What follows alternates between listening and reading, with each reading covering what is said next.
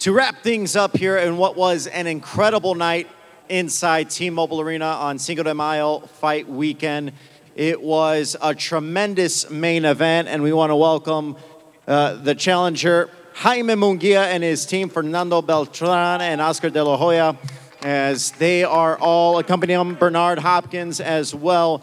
So it was certainly a valiant effort from Jaime Munguia, the former world champion. He has nothing to hang his head about on losing to Canelo Alvarez by a unanimous decision. It was an incredible atmosphere here, as you heard, the sold out here at T-Mobile Arena, as we are now set. We're going to open things up first to Jaime and to just talk about, you come up short, suffering your first loss to Canelo Alvarez. Just early first thoughts on this fight, Jaime. Hey, sit here. Here. Excuse me? So we just want to get your first early thoughts, Jaime, on, the difficult loss. It was a valiant effort, and you really left it all in the ring. Just discuss first thoughts on, the loss.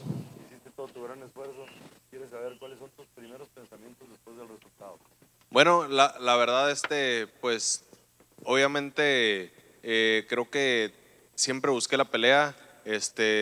Creo que gané los primeros rounds, iba muy bien, hasta que llegó el quinto asalto y me agarró. La verdad que me sentí muy bien, nunca me sentí lastimado. Creo que es un peleador con bastante experiencia y pues la verdad yo creo que no contento con el trabajo que hice, pero creo que es una buena experiencia y pues ni modo, la cara en alto, hay que seguir trabajando fuerte. Well, first of all, I would like to tell you that I was always looking for the fight. I was always following him and trying to put in a fight.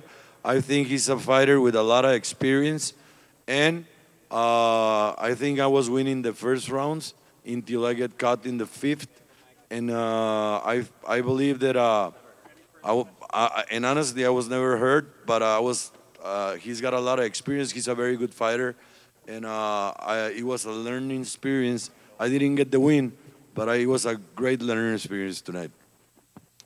All right, we are going to now turn things over to our media, so feel free to raise your hands. Please be patient. We're going to be coming around with some mics, so raise your hand and please speak up so Jaime and his team can hear you. So we'll get things started with the Q&A and also allow time for translation as well. Thank you, guys.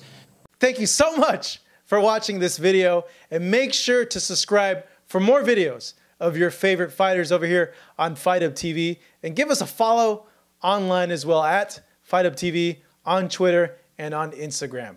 We appreciate it, guys.